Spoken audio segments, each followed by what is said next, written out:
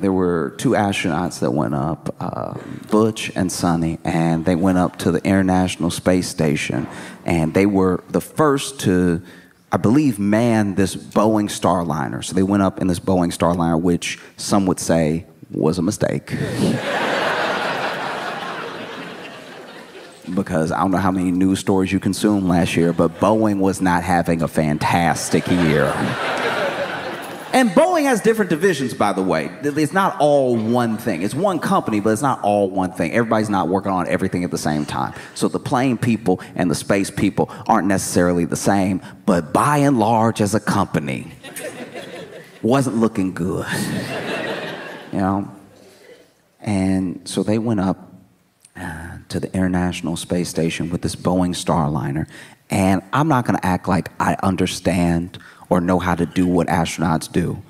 I don't get it, and I'm glad that they do. Because astronauts, NASA, all of these experiments that they do in space have yielded incredible things for us down here on Earth that you wouldn't necessarily even connect to space. You know, like memory foam, inner ear thermometer, all the times that they've had to solve a problem up there, it's led to us having something dope down here. So keep going to space.